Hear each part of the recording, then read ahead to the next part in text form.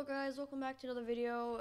Today we're going to be doing Lumber Tycoon Part 2, and today we're just going to be fixing all the bugs with the game. So yeah, I'm going to be blazing through this because I've recorded this 6 or 7 times, and something went wrong each time. So hopefully this goes right. I mean, if it's on YouTube then it went right. Okay, first bug, floats above, we don't want that. Second bug, this, it kind of like bounces, it rolls, and then if you drop it, it does that. Okay, yeah, oh, actually, I should show you the rest of the bugs. Okay, third bug, goes into ground. Actually, wait, no, is that the third bug? Wait. Oh yeah, that is the third bug, yeah. Goes into ground. Okay. Oh, and then fourth bug. You can... Oh, wait. Wait, never mind. That wasn't a bug. Never mind. I thought that was a bug, but it wasn't. Okay. Let's fix the one with the velocity. So, this is a really simple one. That's why I chose this for the first one. What we're going to do is, after here, we're going to do holdy.anchored is equal to true. Holdy.anchored is equal to false after we disconnect it.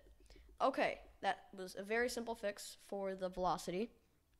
Okay, now let's fix the thing where it's like above the mouse. Okay, so, oh, oopsies. Well, oh my gosh, no, okay, you didn't see that. You didn't, nope, you didn't see that either. Forgot to remove that. Okay, well, you didn't see that. Okay, so you need to put in the UIS. I'll do that. Okay. Local oh my gosh. Local UIS is equal to game get service user input service. Okay. So this just stands for user input service. I don't know why, but the mouse.x and mouse.y is a little bit weird. So we're going to be using user input services mouse position. So we're going to do local mouse position. So local mouse pause is equal to UIS get mouse location. And we can just change this to mousepause.x and mousepause.y. And yes, that should be good. Hopefully. Yes, it's nice. Okay. And then it doesn't do the weird glitch, and then if you drop it, it just falls. Nice. Okay. So, third glitch, the annoying one where it might go under the ground. This is definitely the hardest one. This is where I kept failing to do it properly. So, hopefully I get it this time. Okay. So, we're going to quickly add a local ray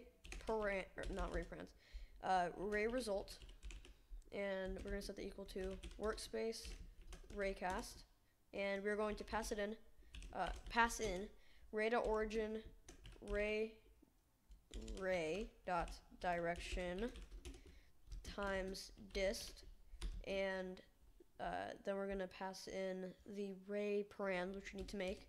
So local ray params is equal to raycast params dot new, and after that we're going to do ray params dot filter type is equal to enum dot raycast filter type dot blacklist.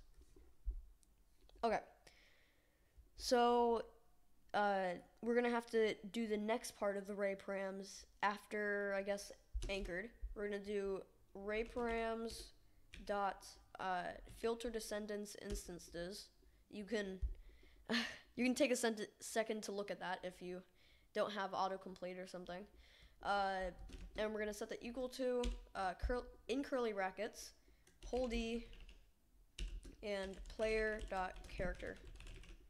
Okay. This is just saying that the ray won't check itself or the character, so if my mouse is hovering over the character, the player's character, it wouldn't be weird and be wonky and stuff. Okay, so now we can pass ray params in here, and that's all fun and stuff. Okay, now after the ray result, we can say if ray results.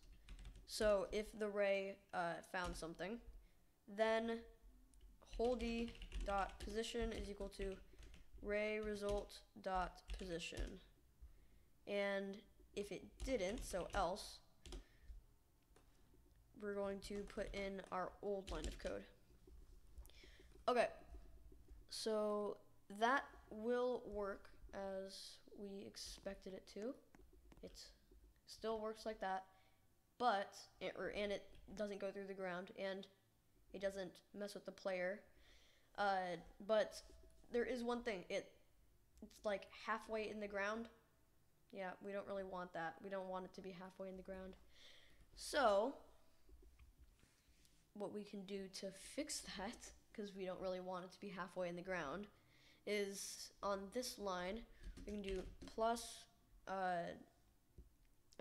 ray result dot normal times and since it was halfway in the ground, we'll have to say holdy dot size and times 0.5 because it was only halfway in the ground.